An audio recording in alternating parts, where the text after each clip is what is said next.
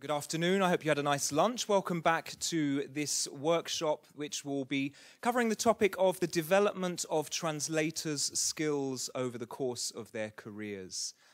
My name is Ryan Porter, and I'm a translator for the European Commission, and I translate for the English department at DG Translation. I've got a couple of logistical points to mention before we get started. Firstly, if anyone looks at their name tag and has a smiley on that name tag, you're registered for the discussion event which is taking place downstairs in what's called the Jenkins room. So if you look at your name tag and you find that you've got a smiley on that, you've still got time to leave. Your discussion is taking place downstairs. And no panelists, you have to stay, I'm afraid.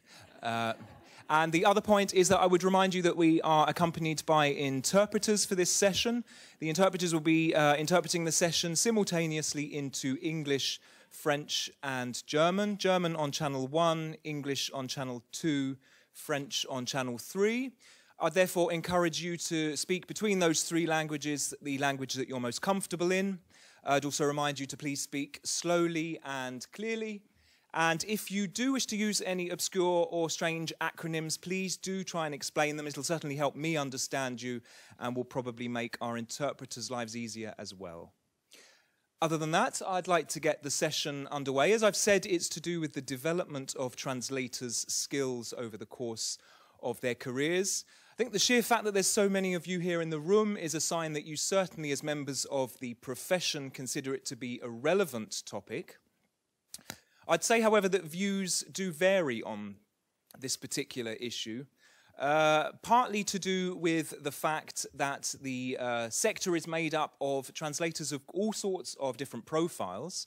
Have on the one hand freelance translators, on the other hand staff in-house translators. You have translators working in the public sector and translators working in the private sector, and they all have differing degrees of support when it comes to their own professional development. But they also have differing degrees of access to training resources. I'm pleased to say that we are joined today by a panel that represent a cross-section from across the profession. And they will be talking to you about their experiences and their knowledge on this particular topic. So I'm going to go through and introduce them to you. Beginning on my right, so the far right, we have Megan with us, Megan Smith. Megan is a master's student from the University of Manchester. She's in fact just completing her master's, and she'll be talking to us today about the findings from her master's thesis.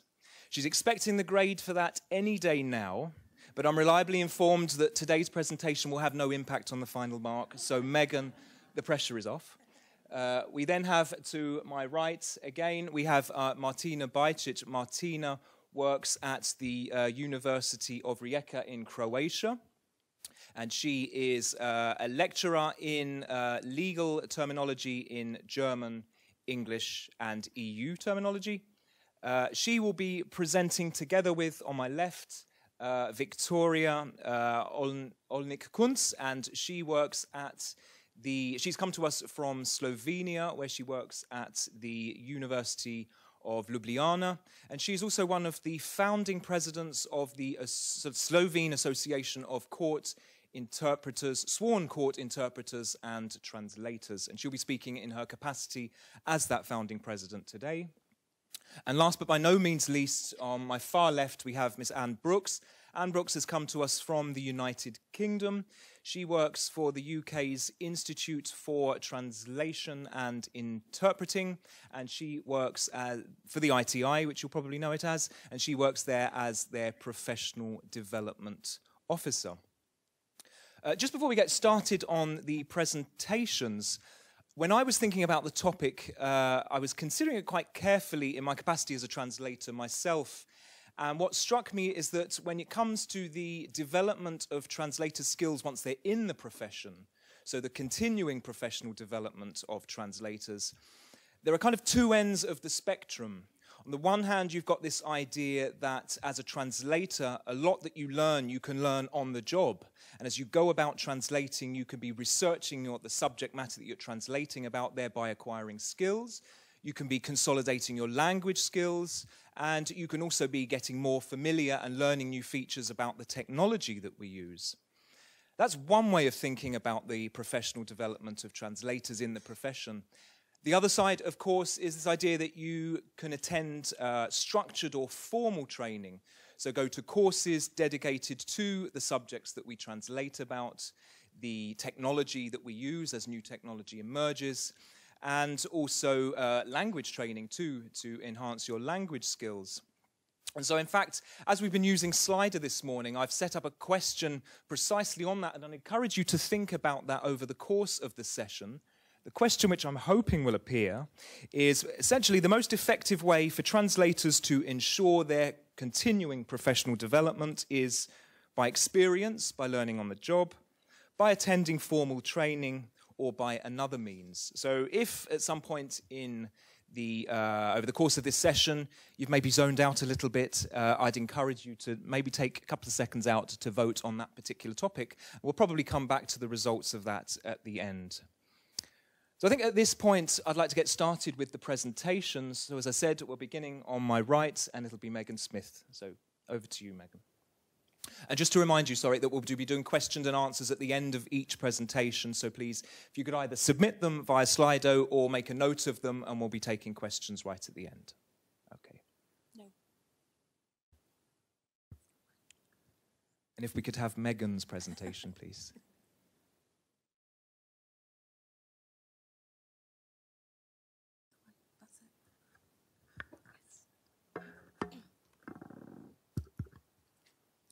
Okay, hi everybody. As you know, I've been introduced. My name's Megan. I'm actually a master's student at the University of Manchester. I get my dissertation results for this project that I'm presenting today next week. So excuse me if it's not all correct and right and what you want to hear. I haven't actually had the grade yet, so fingers crossed I will be graduating next month. Just to give you some insight, I'm actually looking at a screen here. I will try to address everybody, but I have to look at this where it is, so. Okay, so just to give a bit of insight into why I chose this as my research project. So, oh, hang on, sorry. I was particularly interested, before I undertook this master's degree, I looked at jobs in translation at being a languages graduate. I graduated with Spanish and teaching English as a foreign language. I didn't really know what I wanted to do, but I did know that I've always really, really enjoyed translating. So I looked at a career in that area to find that most of the places I was looking seemed to require some formal academic training in the form of a master's degree, some other translation qualification. So it did become apparent that this wasn't going to be easy for me unless I did have a formal qualification. I was already working, my full-time job is I work in Manchester Metropolitan University in the international office promoting Erasmus exchanges to students. So I undertook my master's part-time, so I've been doing it for 2 years around my full-time job. And I thought, why not? I'm going to go for it. Let's see where we get. Everybody on my course thought I was crazy for taking a research dissertation because we did have the option to do a translation, a practical, but there we go. I really enjoy research, so hopefully you will as well. What the focus of this presentation will be, my question was, what skills, abilities and training does a freelance translator need to possess? I did base it on freelance translators in the UK, but I'm going to focus more so on the skills side of the on my research today. So, okay. So just to give some insight into what I actually did, I surveyed 24 translators, UK-based freelance translators, and I provided them with a range of questions on their attitudes, their possession of formal training, basically their opinions on a range of questions regarding formal academic training, continued professional development, and skills generally. So just to give some insight into perhaps if you notice, you might not, but the numbers vary on the two charts that are up on the screen right now. This is because there was different numbers of people, of respondents answering different questions. So these are two of the questions that I took from my research, and it was the importance of holding an undergraduate and postgraduate degree in translation, in an area of translation. Now, I did specify there was other formal academic training options provided. These are what I did want to focus on today, which was the undergraduate and postgraduate degrees. As you can see, people were fairly neutral on the importance of holding a degree in translation. This personally surprised me because everything up until this point had indicated that I needed a formal degree in translation to be a successful translator. There was almost all of the participants who responded held an undergraduate degree, but just one of them was in translation. Whilst the postgraduate degree holders, there was 13 out of 23, and 11 of those were a translation master's degree. So that did reinforce my decision for undertaking the master's degree, at least. It made me feel confident. But it did surprise me, because I did expect that more people would find it important. On the other hand, continued professional development rated so highly throughout the survey. The entire survey was full of responses regarding continued professional development. So I found that 90% of participants who responded to my survey specified that they found it very important or important to undertake continued professional development at some point. Now, this was provided as an example to the translators who responded. It was things like self-study, workshops, conferences, online training courses. Anything that you can think of that was a type of development was incorporated, and translators were aware that this was what I meant by CPD. Similarly, 80% of respondents are undertaking CPD activities more than once a year, which really did sort of, I had my suspicions that perhaps it's quite popular, but I didn't expect this question to resonate throughout my presentation, throughout my research as much as it did. I do have an interesting quote regarding CPD. One of the comments that was particularly interesting was one respondent. They were all anonymised, so perhaps they're in this room, I don't know. But all the CPD and technology in the world will never make up for the lack of writing ability, inadequate linguistic competences, lack of general knowledge and intelligence. It is far more important for translators to read the newspaper every day than to mess about with social media and cat tools. I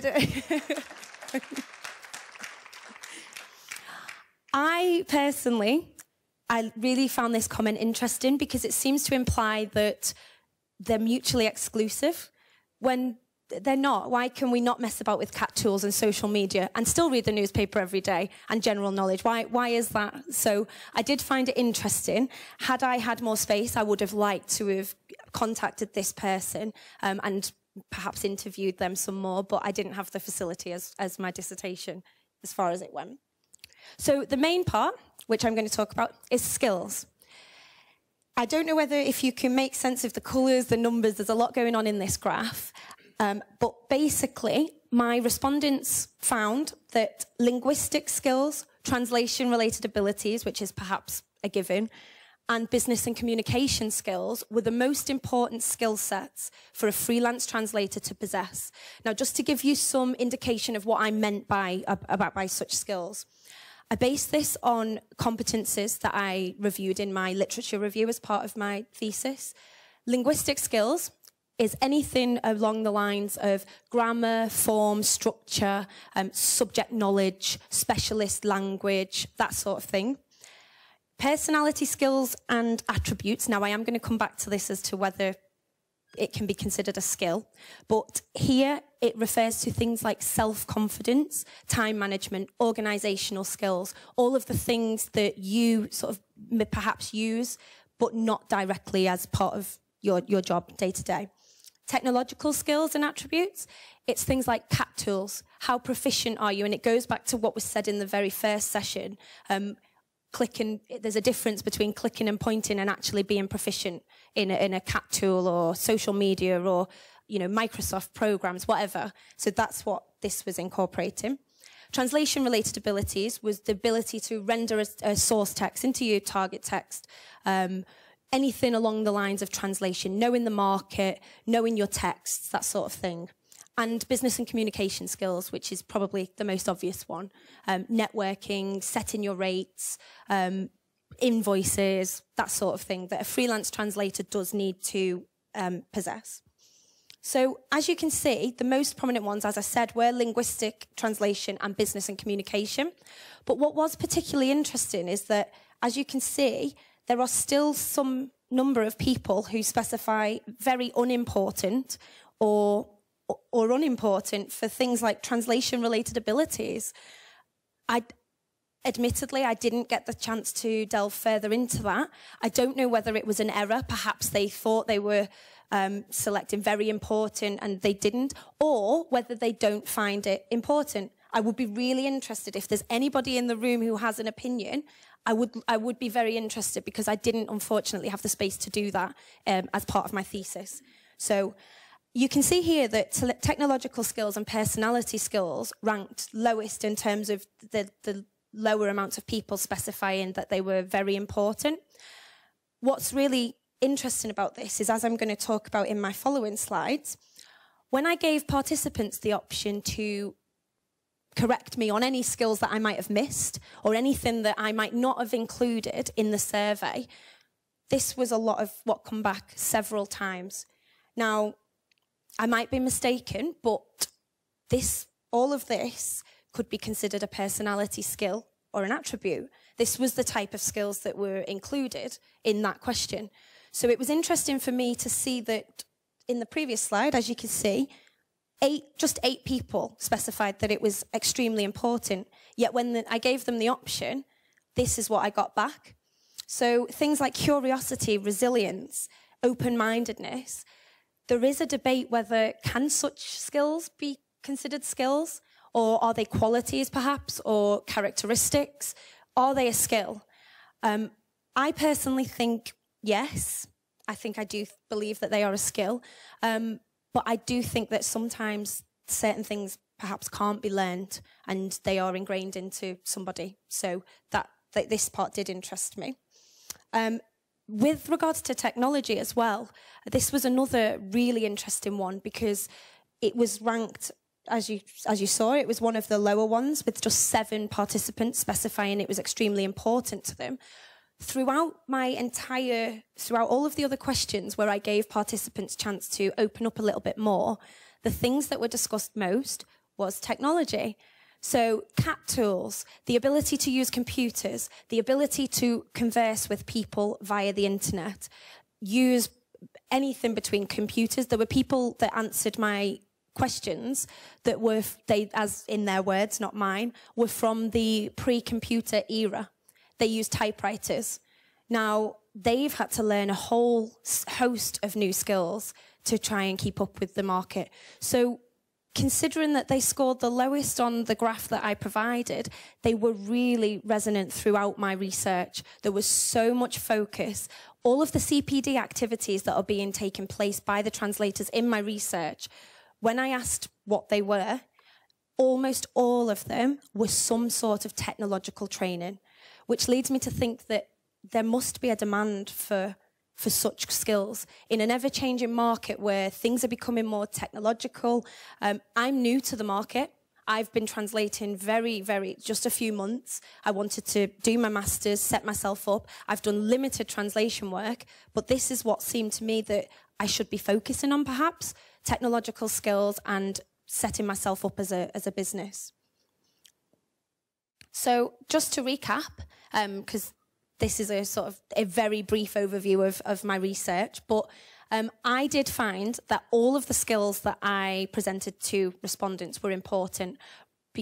That graph that I showed you isn't reflective of that, because obviously the numbers, they show differently, but throughout all of the other questions, I do believe that it is a mix of all 5 that I provided: personality, linguistic, translation-related abilities that do make a successful freelance translator. I did learn the importance of CPD, more so perhaps than formal academic training. In terms of this small sample that I worked with, CPD was the focus, much more than having a degree in translation, which I did find interesting. I expected a lot more to confirm that they were really glad that they did a master's in translation. So that was a surprise to me. Obviously, my research was just limited. There was 24 participants in total. It was just UK-based freelance translators. So I would be interested to see how these answers differed if we were to perhaps survey in-house translators or interpreters even. I mean, we go down a whole new avenue with that. But I would be interested to see sort of how the results vary with different target audiences. But also I do think that it would be good to perhaps do some more research into continued professional development and masters and see whether there's a way to sort of maybe, I mean, my master's, for example, did combine continued professional development, and we learned all about it. We learned how to do it. Technological, we had a module on CAT tools, Trados, all of the what I felt like I knew, I found out. But could there be more done, perhaps, to keep translation programs up to date with sort of, or should more efforts be put into CPD, on-the-job training? That's something that I do think would benefit from further research. But in terms of sort of what I discovered, I do find it's been really useful for me, at least, to answer my questions and sort of give me some reinforcement. I personally still feel glad that I did my master's degree. I learnt a lot of theory, and I know that there was the debate about theory and practical and what's better. I felt I have an adequate mixture of theory and practical. I did a lot of both, but maybe I do enjoy research, evidently, so maybe I like the theory for that reason. And that's the end of my talk, so I'm just going to pass over to... Back to me. Yeah. Thanks. You kept to time. That's brilliant. Okay. So thanks very much for the presentation. A round of applause. It's great to have had some primary research for us to provide us as food for thought as we move now into a question and answer session. So I'd like to ask, are there any questions from the floor for Megan in the light of her presentation? I have one question. Which is, where did you draw a sample from?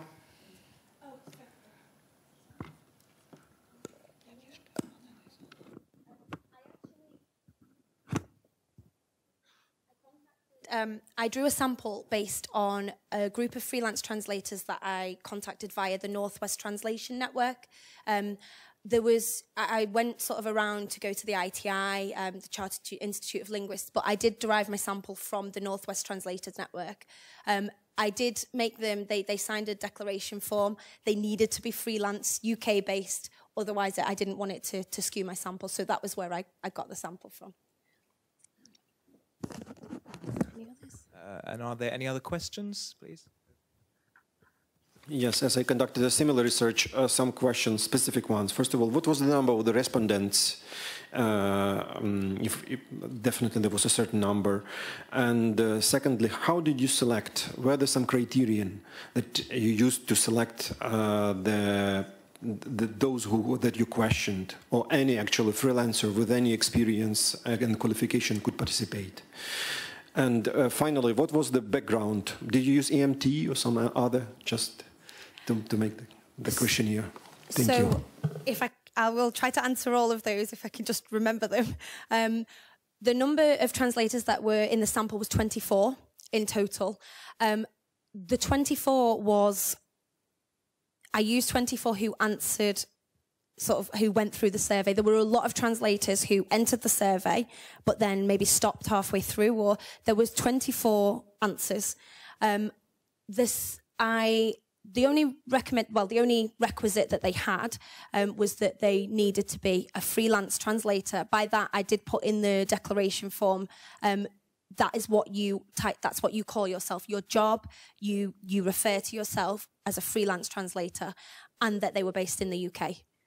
That was all that I did in terms of making sure that I got. And I think there was one more question. Have I answered it? About the background, did you use EMT as a background for the questions or some other?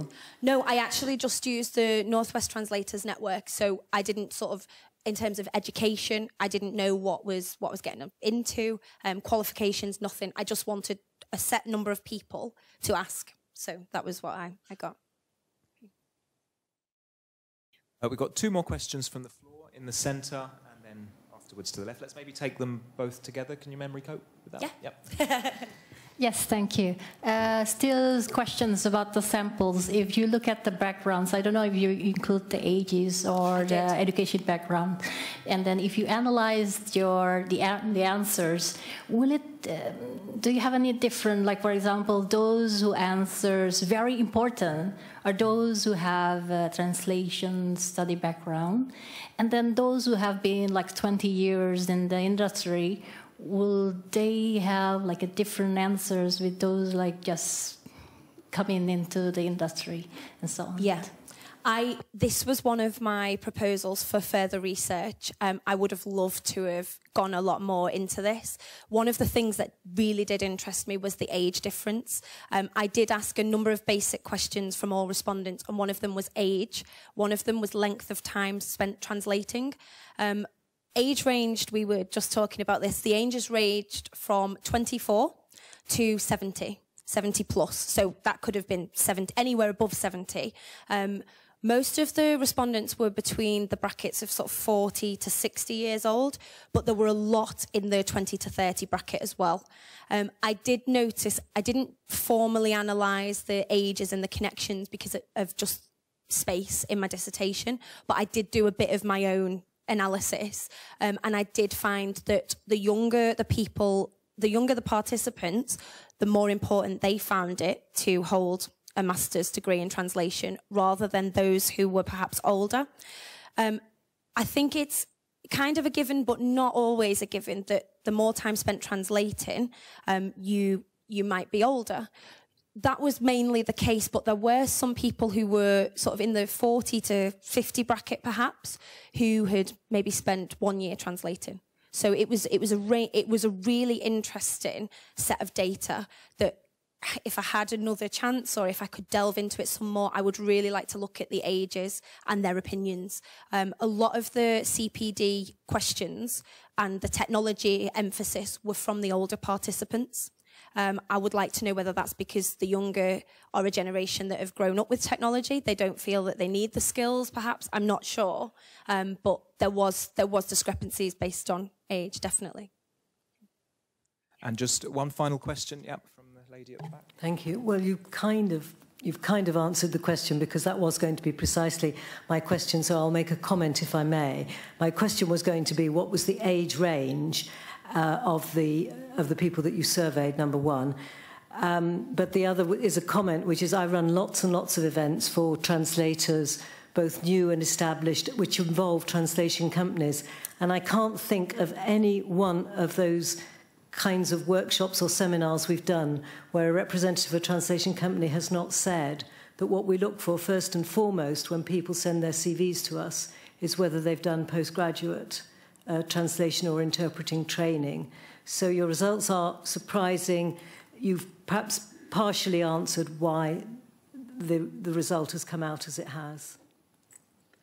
That's really useful to know, actually, because there was a point through this process that I thought, have I made a huge mistake in undertaking this master's degree and spending 2 years of my life, you know, finishing work every day and spending all evening and every weekend working on it. So that's good to know.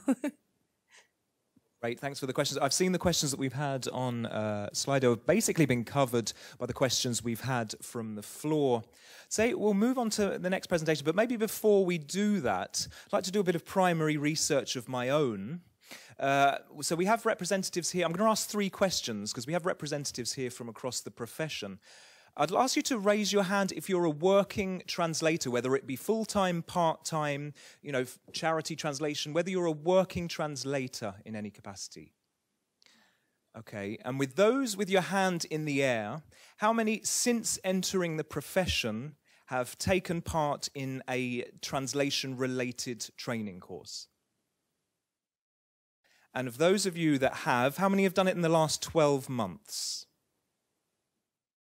Okay.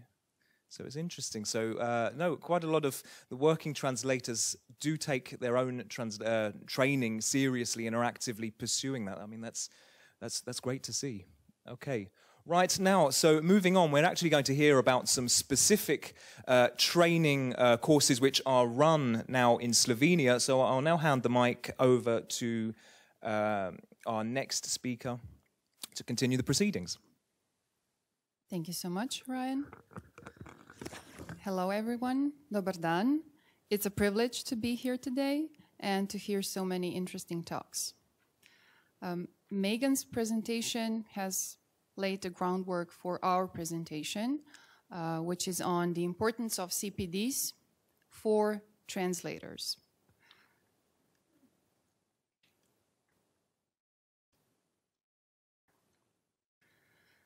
We will start with a brief overview of what we mean by CPDs and how translators, in particular legal translators, court interpreters, can benefit from attending CPDs. Our initial observations come from the field of legal translation, but hopefully they can be of use for other spheres of specialized translation as well, especially considering that certain issues which are such as deprofessionalization and low status of translators, which have been addressed today, are perennial. And we will try to address these as well from the perspective of CPDs. My colleague Viktorija will then tell you more about the Slovenian Association of Sworn Court Interpreters and Legal Translators.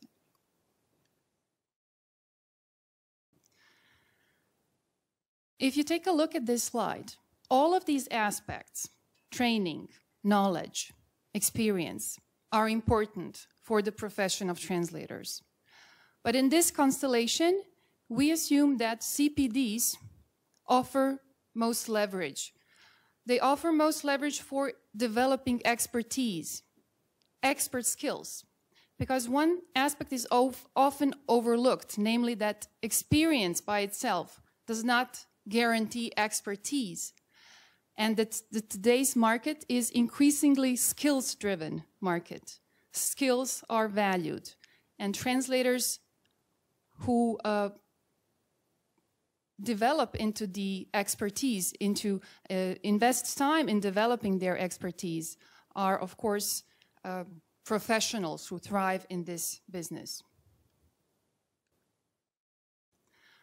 What we mean by CPDs: anyone who has tried his or her hand in translation has conducted some form of continuous professional development. Doing terminological research, consulting online databases, this would be an informal CPD. We here put the focus on more formal CPDs, more structured, lifelong learning programs. What is the purpose of CPDs? The purpose is not to teach translators how to do their work, how to do their job. The purpose is to help them develop expertise. And this is especially important given the low status of our profession. This was addressed earlier this morning. So, as a way to boost the professional status, CPDs can also contribute. The concept by itself is not a novel idea. Actually, as I said, most of us are conducting one or the other form of CPD, self-education, and translation is a process which is like a never-ending learning experience. And most of us have a passion for learning. But the importance seems to be a given for certain professions. Lawyers, for example. Most professional code of conduct for lawyers provide that in order to carry out their profession with care and diligence, they must undergo some sort of continuous training. So this is implied by legal scholarship. This is how legal scholars interpret the meaning of carrying out one's profession with care and diligence. At the same time, it seems that translators can still benefit more by exploiting the full potential of CPDs. Why do they matter?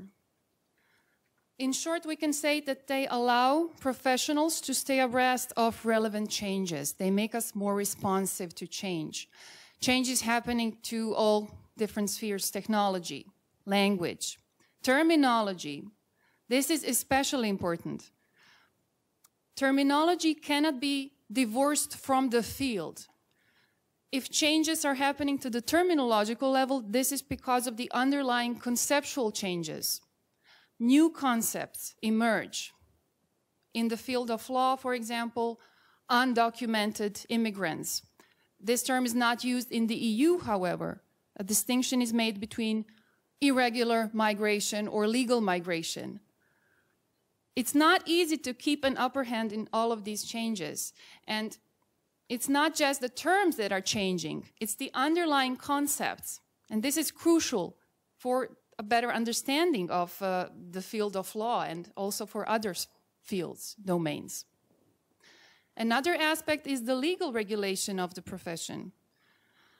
New directives are adopted, new regulations which regulate the work of court interpreters and legal translators.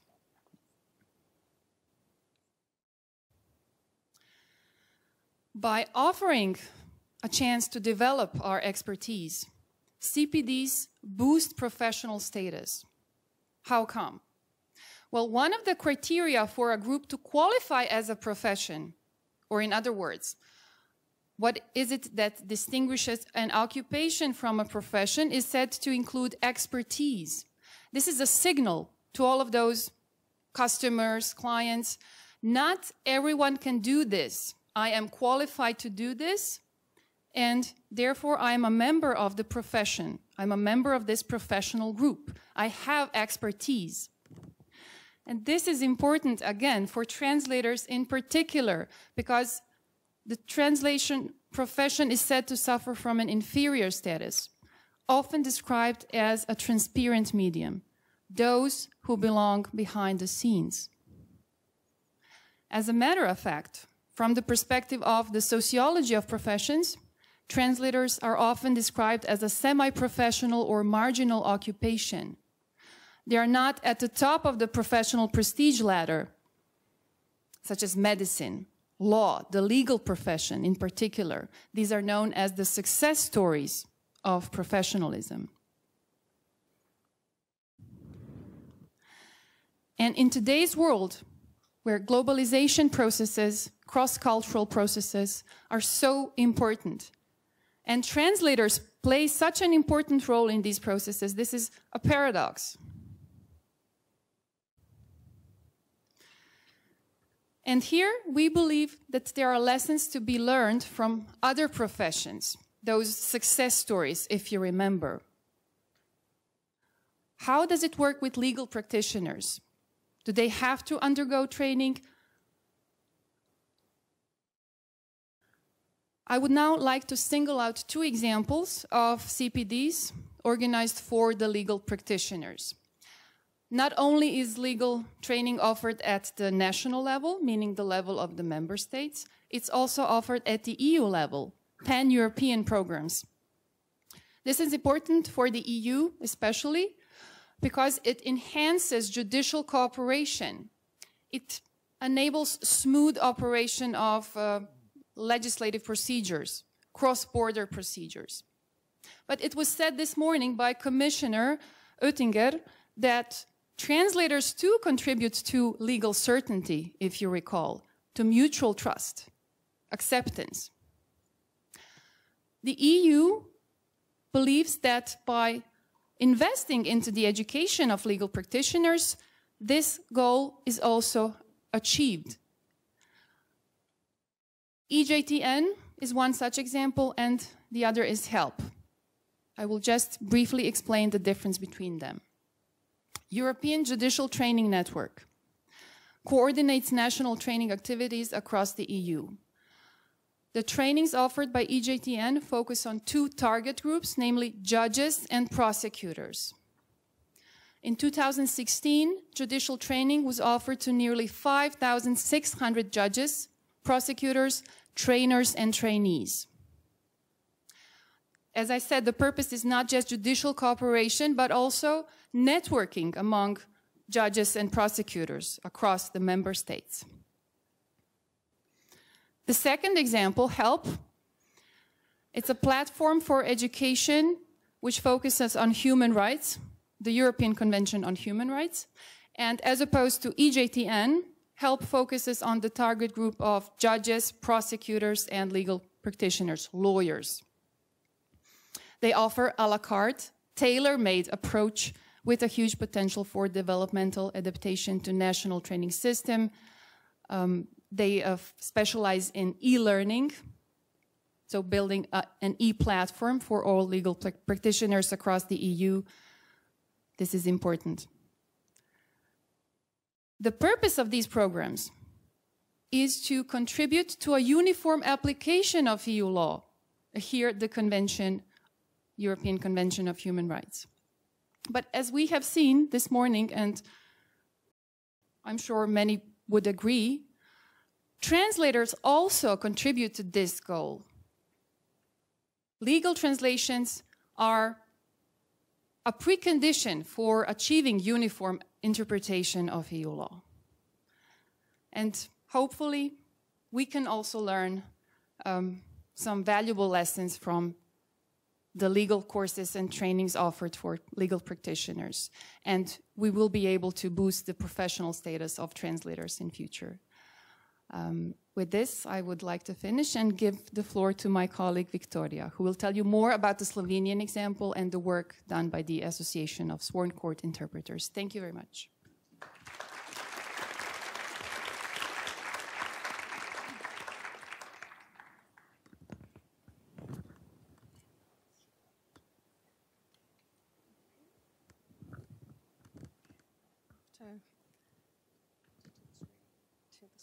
Okay, hello everybody. I have to figure out which screen is mine, but it appears to be the one on the right side.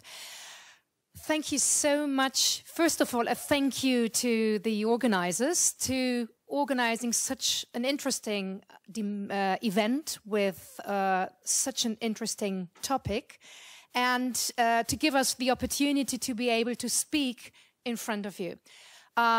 And then I definitely have to greet you in Slovene. Lepo pozdravljeni, lep pozdrav iz Slovenije. I know that you didn't understand that one, but the voice has to be heard in the mother tongue as well. So it's a nice greeting from Slovenia, and it's a lovely country. Okay, great. It's over here. So,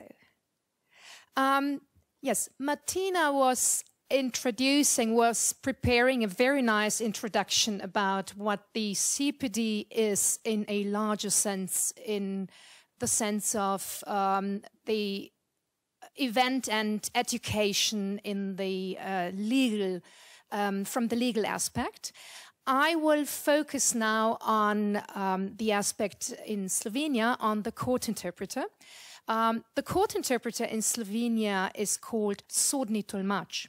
Now, it is, of course, a bit of a problem to continue from this point onwards to talk about a court interpreter, because your understanding of a court interpreter is, in English, is different from what you understand by talking about a sodni tolmač in Slovenia. So I have to clarify that first of all. A court interpreter in Slovenia is a person who is primarily, mostly, doing sworn court translation. Of course, a court interpreter is also a person appearing in court hearings and interpreting. But the work done by a court interpreter in Slovenia is up to 80%, much more in translation than in interpreting. The work or the education for a court interpreter in Slovenia is prepared and conducted by the Ministry of Justice.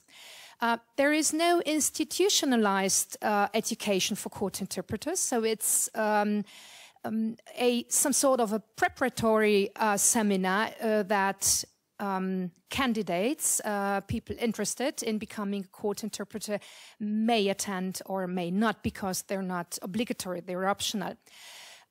So the focus of the sworn court interpreter in Slovenia is, of course, on helping to fulfill all the rights, the personal rights of every individual. But it is very much in the hands of the legal experts. So being run by the Ministry of Justice, you also have a very strong board of people on the panel who are in charge of the selection of court interpreters. You will have judges, legal experts, people from academia, but then again from the Faculty of Law and the Slovene Judicial Training Center. Now, this is also a reason why people from other fields are also attracted to become court interpreters, not only linguists and translators, if I may distinguish the translators from the other ones that are doing like language teaching or other sorts of jobs. We have candidates coming from fields like civil engineering. We have candidates coming from medicine, from economics, and so on. And of course, obviously, they are missing the education of in interpreting and in translation in particular. But they do know their field. They have expertise in they have knowledge in the legal area, obviously, and they obviously have knowledge in the language. So it somehow, okay, I pressed the wrong button, sorry. It somehow came natural that all those people have to be eventually represented by someone. A colleague of mine and me and some other people, we started talks with the representatives of the Ministry of Justice, and we said, okay, all those court interpreters, they have no mutual tie, they are not connected. They actually need some sort of speaker, they need an association. And this was brought up in 2006, the idea of establishing an association for sworn court interpreters and legal translators. But the aim of an association and the goal of an association, of course, is definitely to bring together, to connect people, to educate them, to deliver continuous professional development, to act as a professional body. But this is easier said than done. So, that's the wrong, I'm sorry. It keeps going to, oh, it goes backwards. Okay, I'm sorry, I'm just stupid for that. Okay, the benefits for members. So, of course, once you think about establishing an association, you also focus on the benefits for members. I mean, to become a member of an association, you want to have, first of all, financial benefits. For example, in particular for translators, you would like to have the opportunity to get additional translation jobs. You want to get low-cost educational opportunities. You also expect to receive tailor-made professional development programs and so on and so forth. And of course, there is also the need to gather. Altogether, to sum up, of course, an association is great and an association is idealistic, but can it deliver all of that? To being myself a representative of an association, I would say, yes, it tries to achieve all of that. But there is no ideal association. You can only try to achieve the best of the best. So when we were thinking about establishing the association, we also came across the question, if we're going to organize CPDs, which obviously we were planning to, the question was, will they be consumer or quality driven? To be an association is in a way, we are non-profits organizations, first of all. And you spend most of your free time working for a mutual goal. You do it with passion. But still, you figure out in the end that participants, potential members, are, of course, they are interested in quality, but in fact, they are also consumers, like you and I are when we go to a shop and we buy something. We want to get everything for as little as possible. We want to have good quality. But this is something where you come across the point where you say, okay, are we going to change from a non-profit organization to a company offering great education with great speakers that can be paid in a great way? So our association, the Association of Sworn Court Interpreters and Legal Translators of Slovenia, SCIT, was focusing on all these points beginning in 2006. We were established in 2012, so you would probably think, what were they doing 6 years? They were thinking of all these things for 6 years. Yes, we did. We prepared in a very, very thorough way. We didn't want to make mistakes. We wanted to give additional value to our branch. We focused very much on everything that is usually missed, like we try to identify newcomers from other professions, late career changes, of course.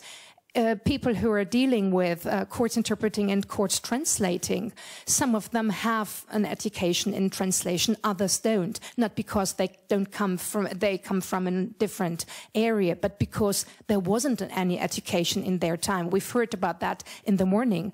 Others, again, think it's not necessary. And then the third part is, they would say, okay, I'd love to work as a court interpreter, but for me, it's just an additional job. It's very good. It's very good money. It's a very good income. But I don't need to spend money on getting an education if I know a little bit about law and I know the other language, the foreign language I can work from. So we tried to raise the level of awareness. Now, of course, this is probably something everybody would say. We are the best, and you won't find anyone else who is better than us. No, we wanted to be different. We focused much more on quality than on quantity. And it is difficult to pursue such a goal. So, as you've heard, we have been established in 2012. Up to this day, November 2017, we have 87 members. Okay, this is not much, but Slovenia is a beautiful and small country. We only have 2 million inhabitants. So if you cross out 1 million, because this 1 million are children, minors, then you have the rest. And if you cut them down again, you will find that there is a total number of court interpreters for, in total, 37 languages, up to, there's a total of court interpreters of a number of 660. So these 660 court interpreters represent 37 languages in Slovenia. We really have a great range of professionals who represent and help court hearings and everyone who just needs the work, the help of a court interpreter. Now, there is something else I haven't mentioned so far. The Ministry of Justice has introduced in 2012 a new regulation into the regulation for court interpreters, which demands us to attend 5 continuous professional development events in a course of 5 years. This course of 5 years has expired in January this year. So the reason behind that was not, as some stakeholders in Slovenia claim, sorry, I don't know the English word, but the directive, yeah, it would be Richtlinie in German. The directive 64/2010/EU, which demands that translating and interpreting in criminal court hearings has to be implemented in all EU member states. No, it was not that reason that in 2012 the Ministry of Justice decided to introduce this new regulation. It was because we had a lot of court interpreters who would not educate themselves at all. We had experienced translators, but also those who did it once or twice a year appear as a court interpreter. So suddenly there was a great demand for court interpreting seminars on legal subjects and on language specific subjects, which was conducted, or which is conducted by several institutions, by other associations, and also by us. So we, in these 5 years, we prepared approximately, I would say 12 CPDs. Those people you can see here listed behind me are one of the finest speakers. They're not the only ones. But we tried to focus in particular on those who really have something to say. Now, they do come from faculties, but they are also at the same time specialists that can focus on law and languages in an equal way. And to finish my presentation, together with Martina's part, I would like to show you a picture. This is us, the board of directors. I think we look pretty on that picture. Why am I showing you this picture? It's because we try to raise awareness by showing people who we are. Now, you have below the picture, you have the information on who we are, not the names. We are a board of directors of the association that consists of a judge, of a notary, of a notary assistant, and of a university teacher. And that is really a strong message. Okay, thank you very much for listening to us, and enjoy the rest of this session. So thanks very much, Martina and Viktorija, for the presentation. I'm mindful of the time and we're running ever so slightly behind. So I'd just quickly ask whether there's maybe 1 or 2 questions from the floor. Otherwise, I'll take our Slido question. Yeah, if we take the question that I can see dead ahead to there. Good afternoon, Annette Schiller from Ireland. Thank you for a very interesting 2 speakers. I have 2 questions. The first one is, do all court interpreters and translators in Slovenia have to be a member of your association? And the second question is, what is the penalty if they don't attend CPD events, the 5 over 5 years?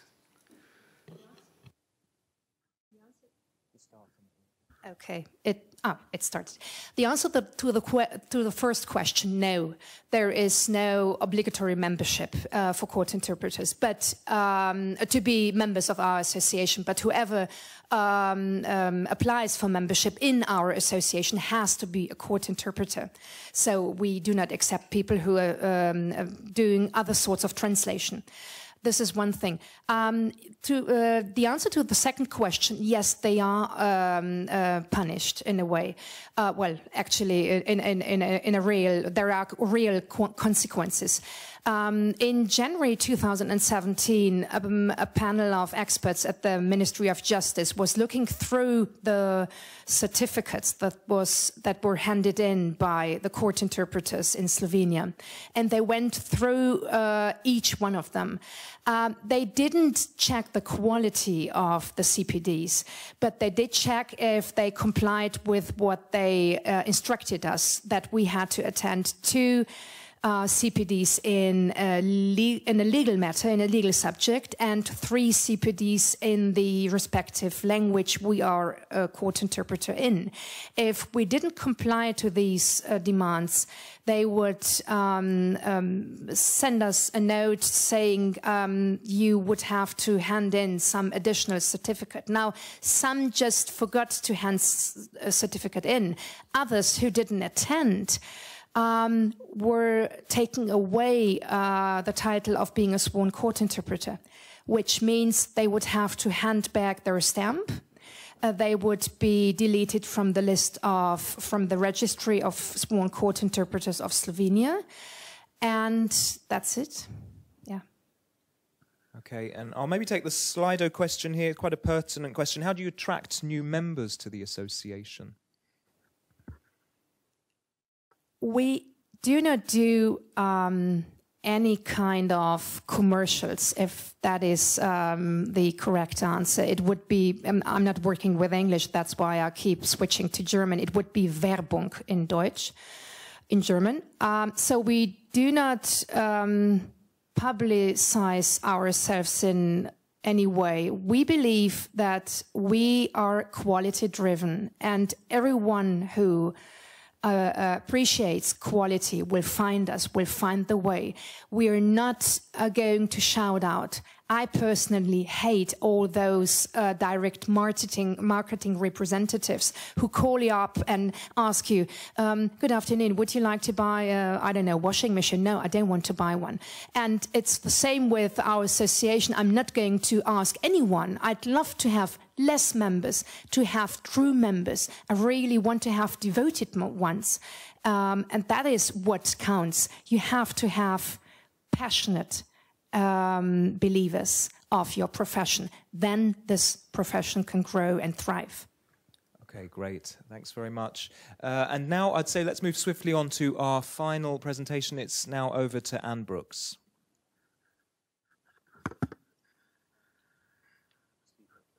Thank you very much, Ryan. I'll just wait for my presentation to come up. Thank you very much, everyone, for staying. I've seen a few people slip out the door.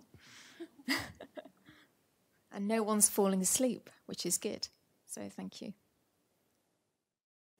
Oh, it's on there, but not here. Okay. So I joined ITI in 2013. ITI is a membership organisation based in the UK, but we have members worldwide. A degree is a great starting point for any profession. And just to give you some figures, because obviously I'm based in the UK, there's an association of graduate recruiters, and they carried out a membership survey. And in 2016, there were 13,156 vacancies for graduates, and 5.4% of those vacancies remained unfulfilled in 2016. Now, there's a lot of universities in the room, so somebody could have a guess at this. How many students do you think graduated in 2016 in the UK? No one's going to have a guess. Okay, I'm going to tell you 300,000. So the question is, why doesn't the supply match the demand? Why were those vacancies unfulfilled? And this is what we've come to know as the skills gap in the UK. So we know that not all vacancies are being fulfilled, and that there is, what we call a misalignment of expectation. An MA you know, will give a freelancer a great start to a translation career. And the European Masters in Translation has a competence profile which defines those basic competencies that you need to survive, to work successfully in today's market. But still, those students are coming out unaware of the challenges that are faced by language service providers. Managing that gap of, you know, trying to bring studying and work together is tricky in any profession, but especially in this profession. So who is the ideal candidate? Now, I deal with a lot of language service providers and graduates, and language service providers often say, well, the first problem that we have is the graduates come out and the translation speed is slow, or they're not familiar with CAT tools, or they might know one CAT tool, but they don't know all the CAT tools. Then they don't have any business skills or formatting skills. They have some attention to detail, but they don't follow or read instructions. They don't know what track changes are. Okay. And then what do the graduates say? Well, the graduates say, well, actually, we are technical. We know all about social media. That's great. Absolutely brilliant. We aren't always available or flexible or prepared to work those long hours that the agencies want us to do. The other thing that they say is that the expectations of an agency, the amount of skills that they need to know, those soft skills, understanding the importance of deadlines, perhaps it's not so important to them, or where they fit into the process, they don't realise that to begin with. So there is what we call an expectation gap. So whose responsibility is it to manage that expectation gap? Well, we could go back to where they came from, and that's the universities. Now, a lot of universities do some of the things that I'm going to say, but, you know, in the UK, MAs are usually just 1 year. So in a year, which is not really a year, it's probably 9 months, they have to fit in so much into that program that perhaps they can't do some of these things. But, you know, they could offer degree apprenticeships, work placement schemes, or internships. If they haven't got the time to accommodate that into the program, perhaps they could work with language service providers or professional bodies to help those students come out ready for the workplace.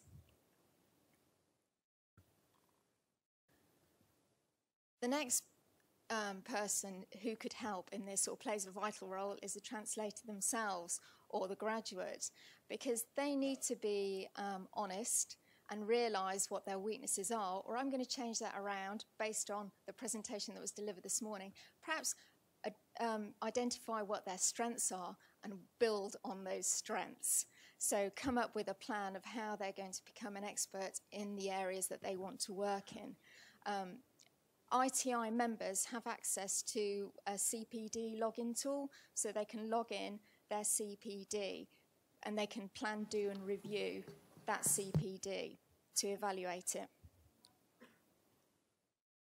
Oh, you can't hear me, sorry. Then language service providers, they play a vital role in managing that expectation gap, because you could argue that they kind of drive it a little bit too. So they need to collaborate with universities, with professional bodies. They need to attend events like this. And I know there was somebody here this morning, so that's great. But they could also write articles in publications that we produce, really talking about the trends and what is happening in the marketplace, because 3 weeks ago, I met up with a couple of language service providers, and they were talking about that they're now translating Twitter feeds. And with Twitter, it has to be very instant. You can't wait 3 weeks for that job. It has to be there and now, because otherwise that thread closes. So they need to tell the industry more about what's happening and the trends in the industry. And then finally, professional bodies. So I can give you the example of ITI, because that's the one I know. So At ITI, we give lots of practical information on how to become a translator.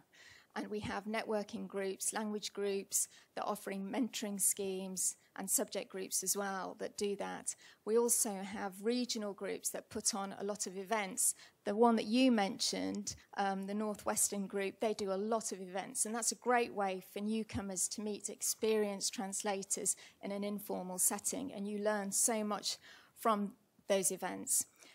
The other thing that we do is we collaborate with a lot of our members, and we have language service providers, universities, all kinds of members, and we try to work with them, producing CPD, but also partner entities such as the Association of Translation Companies and FIT and Gala and Sense and MET. We try and work with those to ensure that we know what the issues are that are facing translators and interpreters.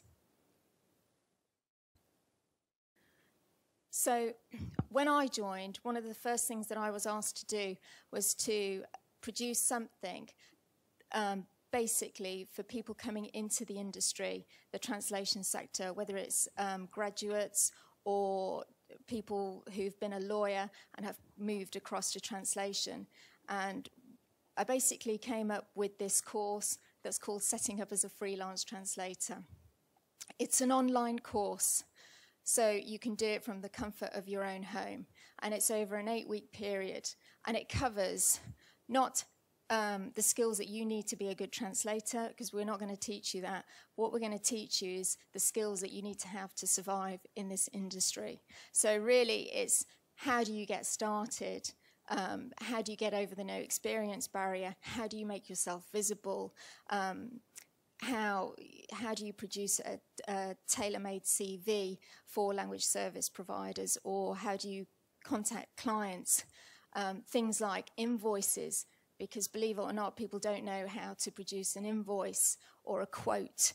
How do you set rates? There's a lot of questions, like that's probably one of the key ones that were asked. The practicalities from working from home, because freelancers don't work in an office. So what do they need to know about data protection?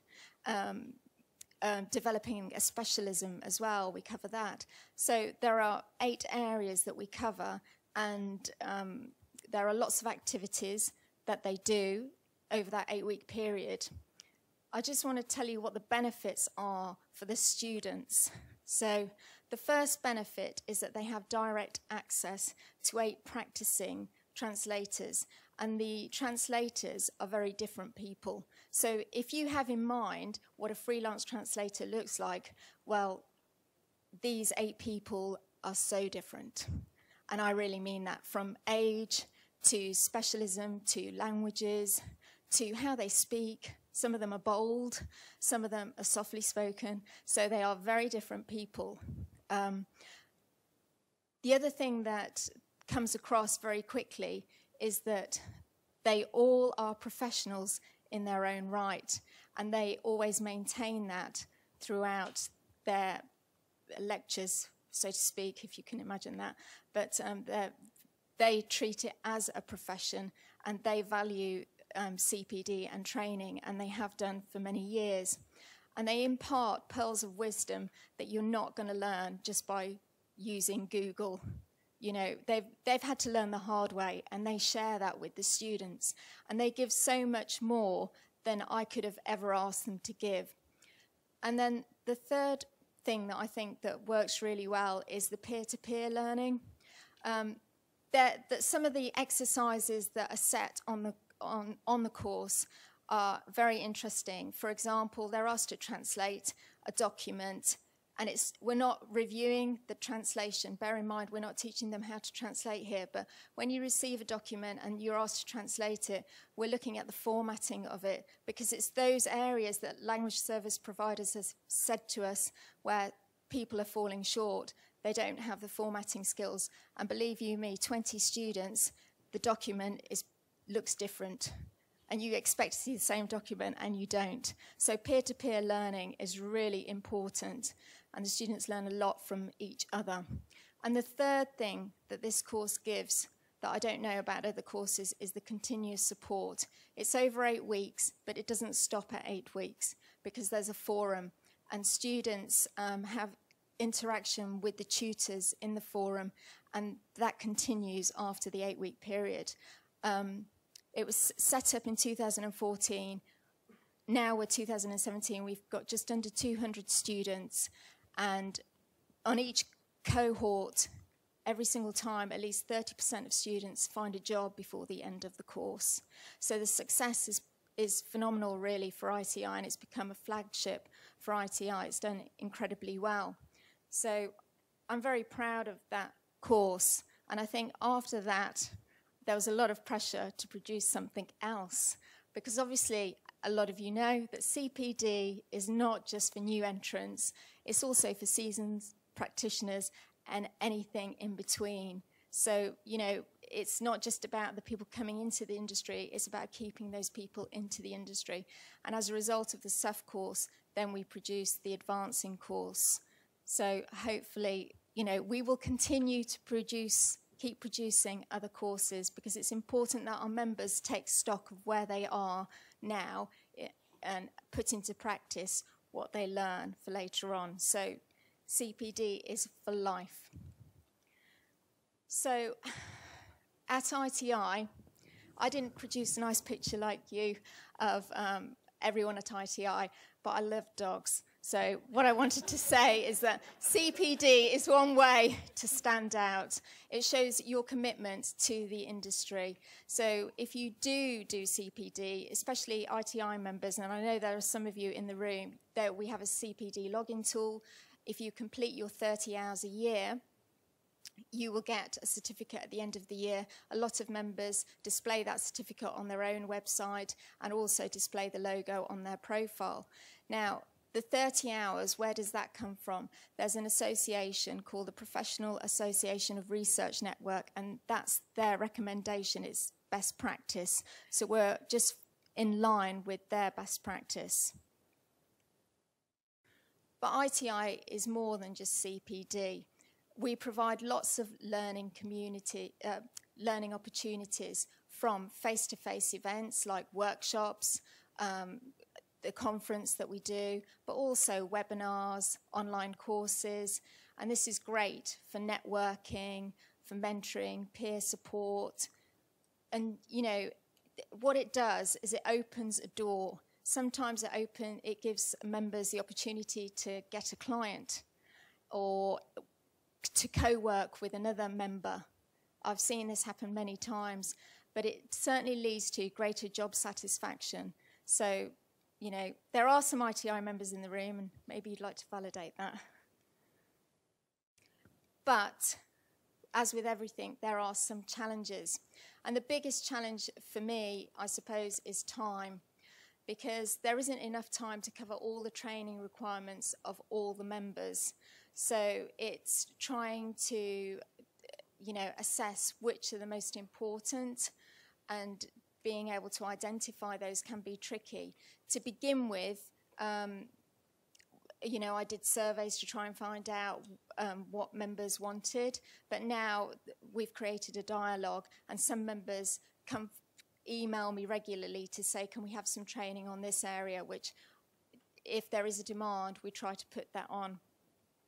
The other problem that I have occasionally is finding those high-quality speakers. Just like you, it is about quality, so how do you find those speakers? I work very closely with the Professional Development Committee, and we find speakers through recommendation. So that's one of the ways that we find them. The other problem, well, it's not really a problem, it's a challenge, is value for money, because all the freelance translators that I know that are out there, they don't want to pay a lot for their training. So there is a limit to how much we can charge. So it's just being able to ensure that we keep the costs down where possible in terms of the location of it. Location is another problem in itself, because our membership base is worldwide. So we try and do things around the country, but predominantly all the CPD we've done so far has been in the UK, although we do a lot online. At the moment, I'm running 2 online courses, and we have students from New Zealand, America, you know, from all over the world. So that is good. And then the other thing, and I think lots of us face this challenge, is to promote lifelong learning. But then one of the skills that has come out throughout the day was curiosity, and particularly the keynote speakers said you need to take risks, you need to put yourself out of your comfort zone. So I think I've ticked those 2 boxes right now. So, you know, it's to do things that you wouldn't normally do, and I think all of us are promoting that here today from what I've heard so far. So my last thing is really, let's work together. So why am I saying that? Because competition is no longer from the translator on the other side of the world. It's now online. It's Google Translate. That's your competitor in a way. So ITI, we need to work with everyone in the supply chain to ensure that the next generation of translators are the best. So we need to work with language service providers, we need to work with universities, we need to work with, you know, direct clients as well and partner entities. There was a symposium recently called Speak to the Future, and Dr. Adam Marshall, the Director-General of the British Chamber of Commerce, said, we don't need any more qualifications. What we need is people who can get the job done. So we've developed a research network that now includes universities, language service providers, translators, and interpreters, so that we can hear what the issues are that are faced, and also we can promote the highest standards within the industry. So working together, we can manage expectation and provide new experiences to ensure that we get the graduates and the professionals that we want for the future. So thank you very much. I'll keep to time. Thanks very much, Anne. Any questions from the floor for Anne? Yes, I can see one right in front. Go ahead. Yes, since you've been with ITI, have you identified any particular trends in the type of CPD offering that you've been asked for over the years? When I first joined, we probably focused on things like writing skills because that was deemed an important skill for a translator. But now we're looking at, interestingly enough, because of the ladies on the stage, we're doing more specialised workshops. So the next workshop that we have is a legal workshop, but it's in dual language, it's French and English, because translators want more and more specific training. So it's not just legal, it's now in the language as well. So I'm trying to go down that path. Thank you. Okay, and another question in the front. Yeah. Not a question, but a very short intervention very quickly. I'm Mirko Silvestrini, the Vice President of the UATC, the European Union of Associations of Translation Companies. And just to reassure all of you that we are here today with the President of the Association and the 2 Vice Presidents of the Associations. And what I want to transmit is an important message. We are very ready to cooperate with all of you. We come every time. We have our Slovenian Association of Translation Companies ready to cooperate with you. Cyclopea is one of our members in the Croatian Association of Translation Companies. And of course, ITI, we work with the ATC and the FIT. We are having a meeting with the FIT president. So we will bring all our support because, as this morning they said correctly, we need, first of all, hope. Thank you. Thank you. Thanks for that positive message. And one quite specific question from Slido for you, Anne. Do you have to be a member of the ITI in order to take part in any of the courses that you run? No. We welcome everybody. You don't have to be a member. Obviously, there are benefits if you are a member, but non-members are very welcome. And if any non-members want to tell me what training requirements they want, then please do. Okay. And any more questions from the floor at all before I start wrapping up, maybe? Yes, one at the back there. It's more a comment than a question. Sister associations of the ITI, FIT sister associations, will be able to take part in CPD sessions at member rates, as far as I know. People may not be aware of that. Okay. It's an agreement under FIT Europe Association, FIT General, I think, but specifically FIT Europe associations. Okay, thank you for that. Okay, great. Yes, and one One more there. Yeah. Yes, as I happen also to be involved in CPD, I have a very specific question. Do you take rather general topics for your webinars and for CPD, which are actually monolingual, so they do not require bilingual, just a pair of languages, or do you take specific topics which require some specific language pairs, and if so, what language pairs do you cover? Thank you. Okay, at the moment, all the webinars that we do are in English, but I'm very happy. I have recently had discussions with a couple of Spanish people to do a webinar in Spanish. I'm very happy to do them in other languages because I know that that's what some of our members are requesting. So we can have a chat afterwards. Brilliant. Okay. Great. Well, what I'm really pleased to see is that there's a really coherent message coming from this afternoon session. I mean, we heard from Megan right at the start that freelancers have identified as a real priority their own continuing professional development. We saw from the floor that many of you, in fact the vast majority of you who are working translators, are actively pursuing your own professional development. I don't know whether we've got the outcome to the poll. There again, okay. Slightly different. They're saying that maybe consolidating the skills comes best from translation experience, but still a fair number believe that formal training and attending courses is a successful way of acquiring translation skills over the course of the profession. Those that selected other means, well, we can see here, you're saying experience and training. They're the two key buzzwords that I would say could come out of this session. So all in all, I hope that it does paint a positive picture of the way in which we're going. And of course, we've heard two great examples of industry-led training courses which are being organized by our peers and that are clearly successful. So we've got a need there that seems to be being met also by a supply. Of course, the one slightly delicate question is, of course, the financing of all this. We know that industry associations are often stretched for finance. Universities, too, don't have unlimited resources. That's possibly an obstacle that needs to be reconciled. But in general, I hope you'll agree with me as I close this session in stating that we have a positive situation now in the sector, and it's great to see that translators are taking their own training seriously.